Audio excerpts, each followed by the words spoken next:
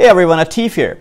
And today we are diving into a topic that's close to my heart. Resilience. Life throws curveballs, but trust me, you've got the power to bounce back stronger. Resilience isn't about avoiding adversity. It's about navigating through it. It's the inner strength that turns setbacks into setups for comebacks. Remember, setbacks are just stepping stones to success. Embrace the challenges, learn from them, and let them fuel your journey forward. So let's cultivate resilience together, because the harder the struggle, the more glorious the triumph. Stay resilient, my friends.